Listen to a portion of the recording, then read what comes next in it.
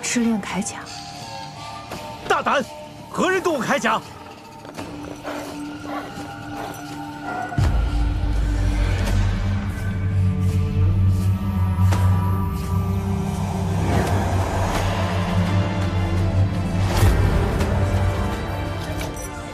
殷将军，好久不见。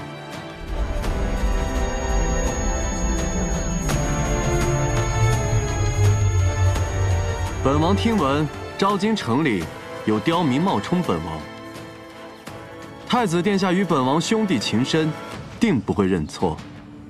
大哥，我回来了。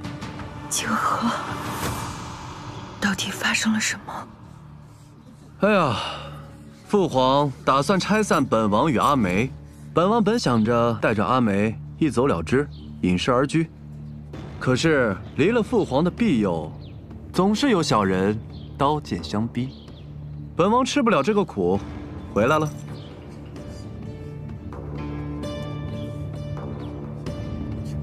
父皇已下赐婚圣旨，你未经本宫同意擅动聘礼，你简直放肆！本王卸甲多年。 看到铠甲实在是眼馋，还望殷将军勿怪啊。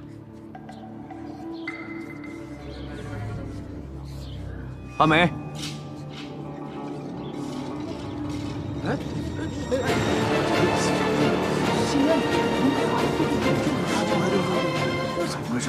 是。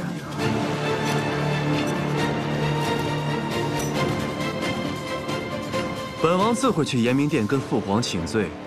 眼下就不打扰二位了。景和，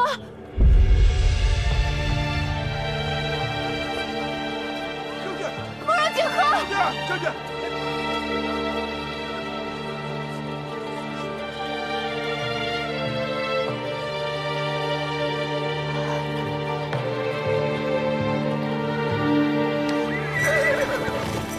景王殿下。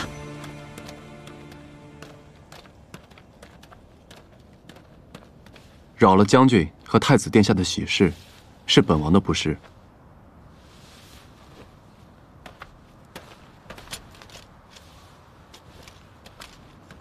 我相信你与梅姑娘的情感是真的，但我不相信什么私奔之说。你为何无故失踪？是因为太子殿下吗？将军，不是早就知道了吗？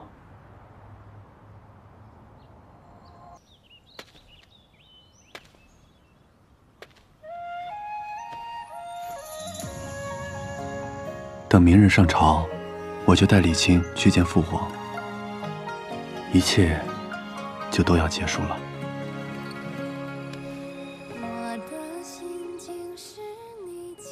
刚刚想什么呢？这么开心？我在想，红果树的种子应该种在哪？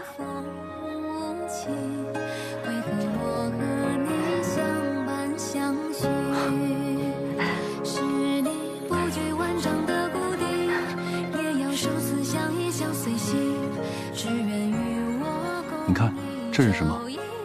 这是老窝子村的土，只有用这个土才能种出来你爱吃的红果。月老二说了，这红果种子只有挖掉皮，才能顺利的生根发芽。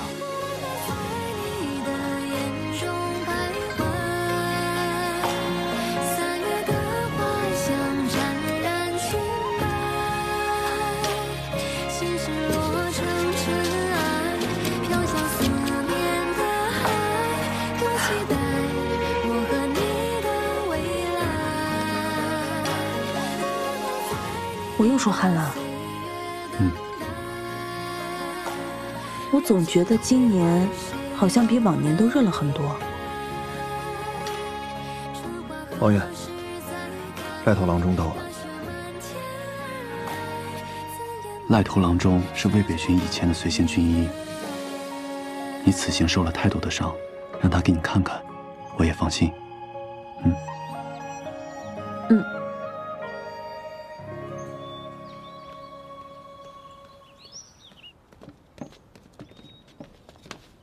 如何？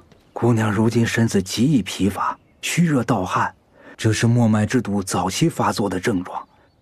万幸的是，药方中不可替代的一味重要药材血龙须有了着落。在哪儿？2年前有人在黑市上交易过一颗血龙须种子，属下打听到此人正在招境。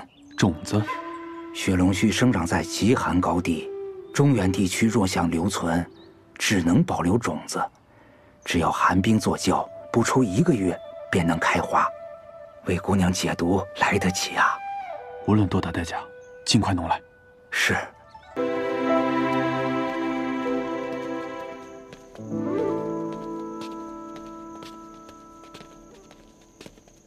三弟，我知你对大哥心有不满，可待会儿面见父皇，还请顾及龙体。现在才想起顾及龙体，未免也太晚了吧？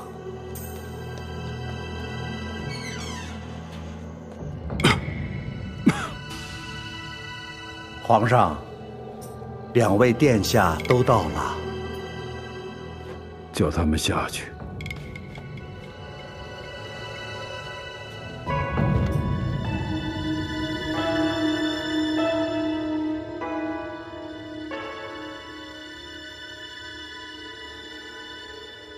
跪下！父皇，跪下！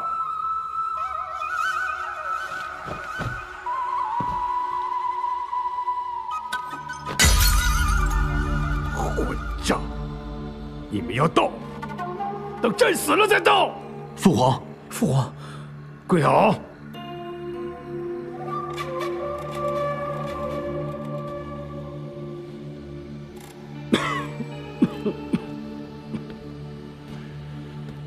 你们谁都别含冤，你们的心思朕都一清二楚。你，谋君者，心魔天下，急功近利、祸及百姓之人，不配为君。你，谋君者，必舍私仇，公器私用、残害手足之人，不配为君。父皇，儿臣认错。